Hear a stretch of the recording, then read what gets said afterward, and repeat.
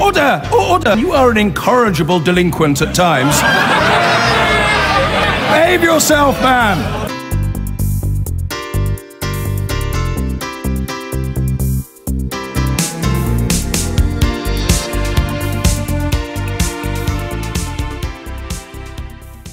The Corbyn wing of the party is in a restrained mode. And one example of that was Shadow Chancellor John McDonnell's big conference address today. He said he wouldn't make his usual rant and he wouldn't make any jokes because they get him into trouble. Instead, he made what can only be described as the most radical departure from the mainstream political orthodoxy of any Shadow Chancellor for decades. We will tackle the deficit, but this is the dividing line between Labour and Conservative. Unlike them, we will not tackle the deficit on the backs of the middle and low earners, and especially not by attacking the poorest in our society. Well, the Shadow Chancellor was clear. He needs extra tax revenues, and he got one of his loudest cheers when he explained where those might come from. Labour's plan to balance the books will be aggressive. We will force people like Starbucks, Vodafone, Amazon and Google and all the others to pay their share of taxes. On specifics, well, he actually announced policy reviews, some led by experts. And that's because Mr. McDonnell knows he has to do more than win cheers, he has to earn his credibility. But our radicalism comes with a burden, and we have to acknowledge that. We need to prove to the British people we can run the economy better than the rich elite that runs it now. Well, you've heard some clips there. I'm glad to say we have the Shadow Chancellor with us. John McDonnell, good evening. You've had a busy day. I wasn't going to quiz you in on much detail in your policy, but you described yourself in your speech today as a pragmatic idealist. So really trying to test whether you're more pragmatic or more idealist. Okay. First of all, you didn't mention the wealth tax today. You have talked about a wealth tax in the past. In fact, you'd suggested that you could get, I'm not joking here, £800 billion from a wealth tax by taxing the top 10% of wealth owners. Are you still minded on wealth taxes? What we're going to do, you heard the speech, I've set up all these reviews.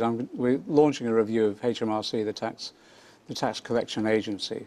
And including in that review, we'll look to see whether the organisation's fit for purpose, staffing, resources and legislation. But I want then to have the rolling out review of a whole range of taxation and see where we get to. There's lots of ideas bubbling up at the moment. Right. Land value tax, for example, some elements of wealth tax as well. Financial transaction tax has been discussed this week as well. So there's a whole range of debate that's going to happen. Right. Can I be absolutely clear, though, that it's not going to be raising 800 billion of revenue? No. I mean, you talked about sort of halving the national debt by well, it was interesting. It wasn't a one-year tax. No, it wasn't. It was a piece of work by Greg Philo, the professor up in Scotland, and I thought it was quite interesting that there was even a debate about wealth tax going on. So we're going to widen the debate on this whole range of issues. Right, but people shouldn't be scared of it. No, don't start leaving the country now. Right, OK. Top rate of tax. Yeah. Now, Labour policy is 50p. That's right. The kind of default where you start. Yeah. But you have suggested today you're happy to see it go higher if the review takes it there. To be honest, income tax isn't really my big interest. I'm more interested on issues around corporation tax and tax collection and tackling tax avoidance and tax evasion. So I'm not really interested in looking at above 50p. But that will be part of the debate. The whole process I was setting out today, as you saw in the speech, I was saying that we're going to go out. We've brought this economic advisory body together with some of the most distinguished economists in the world. We're going to ask people for their ideas. We're going to test them. I'm going to ask George Osborne if we can have access to the Office of Budget Review and to the Bank of England modelling.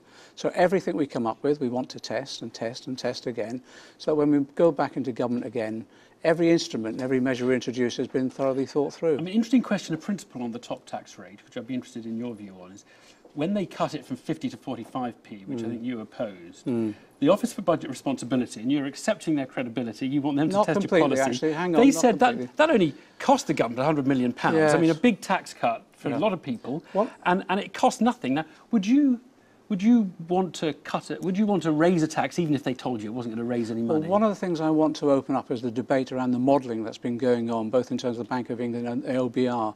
There's a debate going, it's a quiet debate going on within the Bank of England at the moment. I believe it's being led by Mr. Haldane, about the accuracy of some of this modelling that's been going on. So, again, what I've said, when we go back into government, I want to ensure we invest in appropriate modelling so we get the answers right. I'll give you an example of that. George Osborne said he'd reduce the deficit within 5 years. He hasn't even done half of that within one term. And I think the reason he made that statement is because there's actually the assessment and modelling was inaccurate. I don't think he was kidding people. I just don't think he got the sums right. Right, but you're not saying that you would expect any amount of modelling at the Bank of England to actually produce an accurate forecast. The world is a noisy place. I think it can be. Things are knocking the ship off course the whole time. Come on, on something like tax, you can have a better distributional analysis of implications. Right. And up until now, I'm not satisfied that it's been sufficiently accurate on issues around that reduction. You're making enemies a bit with the Bank of England and with the Office for Budget Responsibility by saying these things. No, you don't see it that way? It's a constructive debate. I honestly want to engage in that discussion. I want to make sure the economists that we've brought together, the Stiglitzes and all the rest of the world that we've brought together today, has a good relationship with the Bank of England, but they've got to open their doors. That's why I want to get access to their modelling processes. Right. OK, look, the next one, which I think was quite interesting, was nationalisation and whether there would be compensation. Because we're only talking like, it's a long time ago in politics, but we're only talking like a month or two ago. You were talking about speculators need to know that if they're trying to make a fast buck, if they buy these assets at below good prices, the Treasury, the Labour government will reserve the right to bring them back into public ownership with either no compensation or with any undervaluation deducted from what they're paid.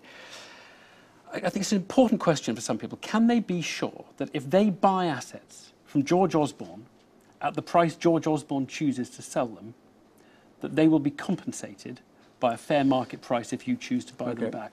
On the nationalisation issue, let me just say the commitment that we've given is about rail renationalisation when the contracts fall out, so that will be cost-free. So you don't buy it back? That no, that will be absolutely cost-free.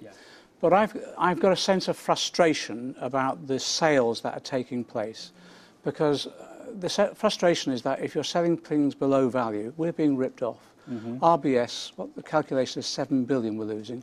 Royal Mail was $1 billion below what others thought was the appropriate price.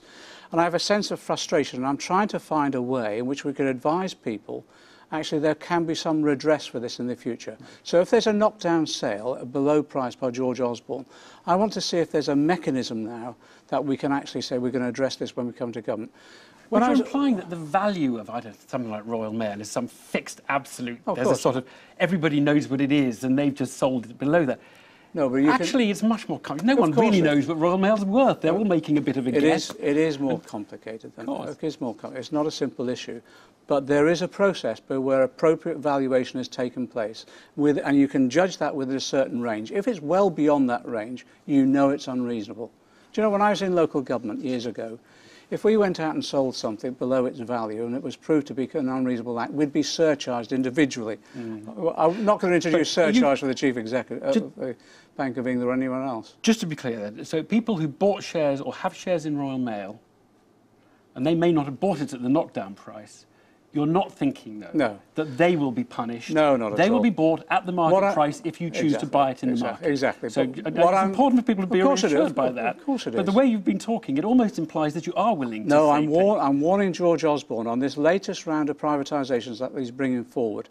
We need to ensure that they're appropriately and properly assessed in value. There should be no below-cost sales in which have taken place in the past. I'm sending a warning to him that we're going to scrutinise that very carefully. And if I can find a mechanism in the future where something has been outrageously sold below the real price, we will try and get some compensation back. Right, from the people who buy it. Yes. Tobin tax. Last night, it seems like a long time ago, it's been a long day, I think you said, the position is straightforward. Either we introduce a financial transaction tax, this is the Robin Hood tax, it comes by a lot of different names.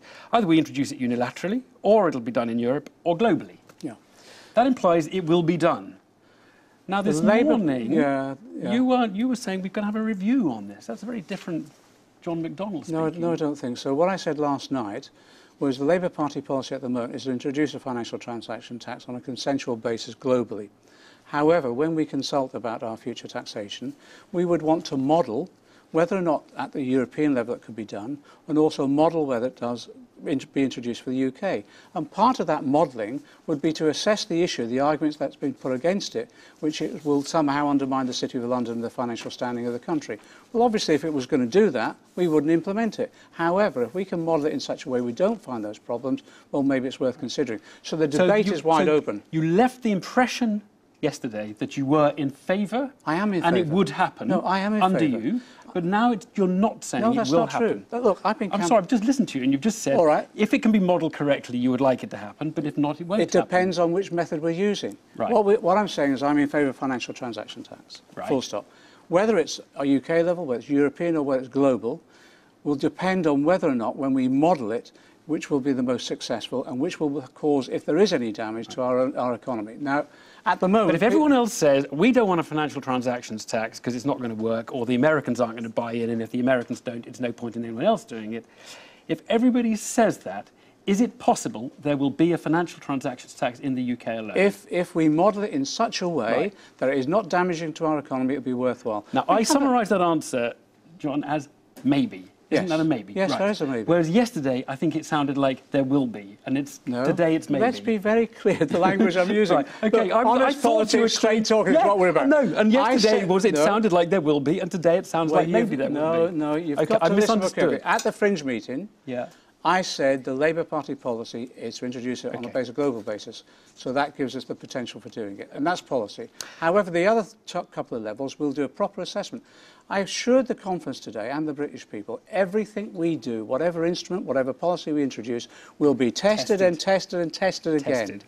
And there's been a lot of reassurance today, and indeed in this interview I'm hearing quite a lot of reassurance, which a lot of people will be very pleased, I'm sure, to hear. Let's clarify your fiscal plans, because there's some confusion over the fiscal target. Will the party be voting with the government's Charter for Fiscal Responsibility? You called it a trap today. Oh, I know. Look, I've been in Parliament 18 years. Yeah. Okay. I've never seen anything so surreal as this Charter. Right. This is the Chancellor Exchequer coming to Parliament to ask Parliament to pass legislation to tell him to do what he's going to do already, and then included in it is a get-out clause of normal times. This debate, I think, is going to be farcical. I understand all what you're saying. We will vote for it on the basis that we want to assure people that we will tackle the deficit, we will balance the budgets, we'll live within our means. So, just to be clear, you're going to vote for it, but your policy is not to balance the books on the level of borrowing. You're going to allow borrowing for investment, aren't you? We are. Right. Yeah. So you're going to vote for a law which you think is A, stupid, and B, you have no intention of... Well, we're going to have some fun with it, I have to say that, because I want to listen... Well, you've clarified. Well, I want to listen... It's as clear as mud to me. Okay, I mean, what your view is. Well, I think George Osborne needs to come forward and tell us what it really means. For example, what is the definition of normal times? I have no... It sounds like the old discussion of what the economic cycle was. However, what we are trying to do is get the message out there that we will ensure Britain lives within its means. I mean, I've been listening to you on all these issues. I've given you essentially a radical and a less radical alternative. And you're mostly opting for the more reassuring one, which is to hold a review, to think about it. Which is equally radical. Well, of course it's radical. We're having a review and engaging people. Is there such a thing as a pragmatic idealist? Is there really such a thing? If you just coined two opposite words, put them together and said, that's how I want to define myself? Is there such a thing? Yes, it's me. It's me.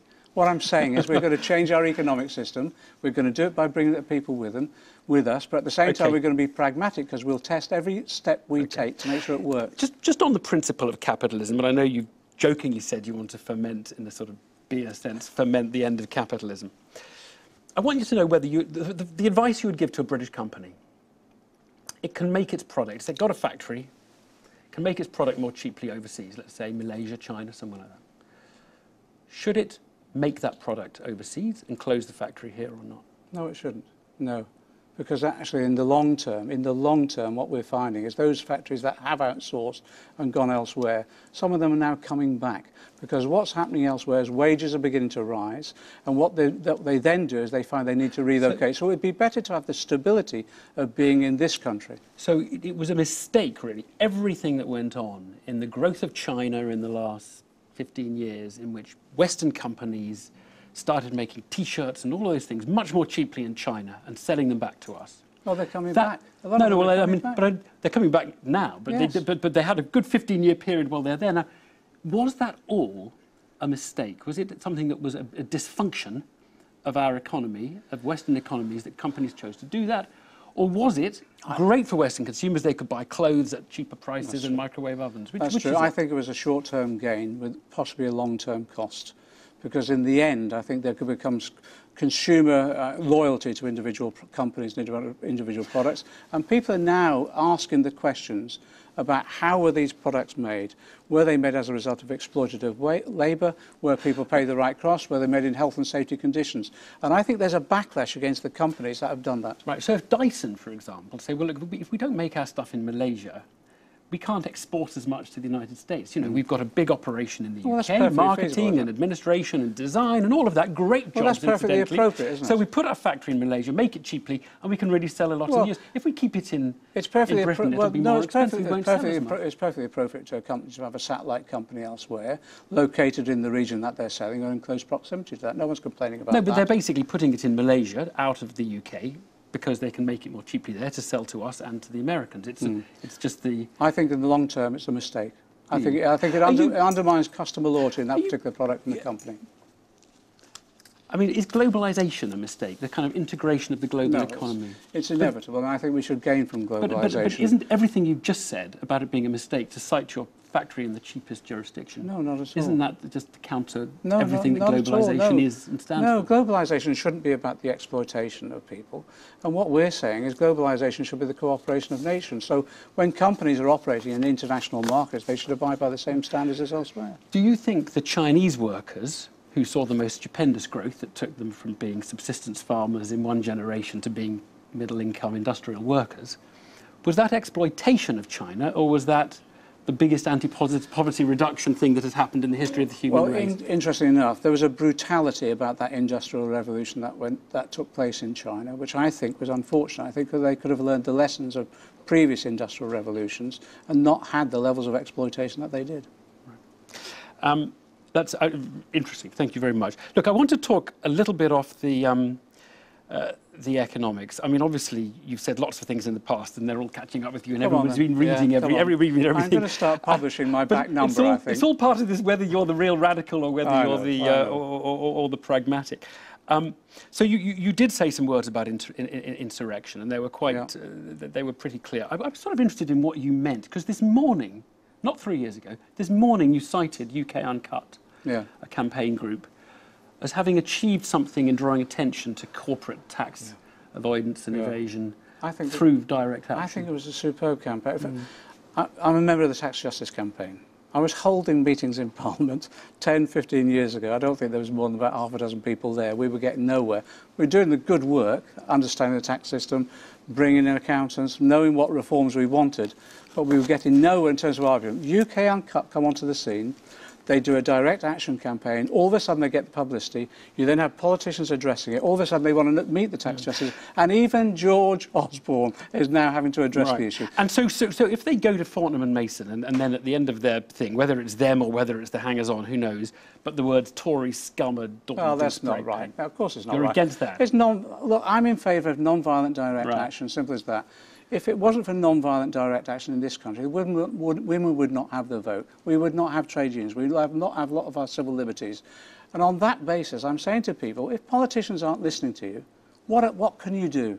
Well, you can take to the streets, but you do it in a non-violent way. So there was an anti-gentrification protest in Shoreditch in East London against the hipsters who seemed to have moved into that area, quite a poor area otherwise. Well, there was elements they broke windows there. You're just completely against that, and you condemn that, and you're totally clear. Well, I say to people, when demonstrations go into violence, you lose the ability to communicate what you're demonstrating for. And people immediately then were resistant to the message. So it's counterproductive. So you're completely against all violent protest, essentially, in a democracy or in a democracy. I've learnt that over the years, yes. Through experience. And that applies to the IRA. The campaign they launched was not a legitimate campaign. My view, and I've said it time and time again, I've learnt the lesson, actually, that violence doesn't work. Mistakes were made on all sides within Ireland, all sides. And once you start resorting to violence, I think you then get entrenched within the community itself, and it's very difficult then to come out of that violent situation. People become traumatised, and violence becomes the first response. So you just learn the lessons of experience in all this. You said you were not going to be able to give your usual rant today when you gave your speech. Do you miss the John McDonnell who could rant and who didn't have to think quite so carefully about what he was saying? I've just done a number of fringe meetings where I have had a bit of a rant, so watch the newspapers in the morning. John McDonnell, thanks very much indeed. I've been getting away with it all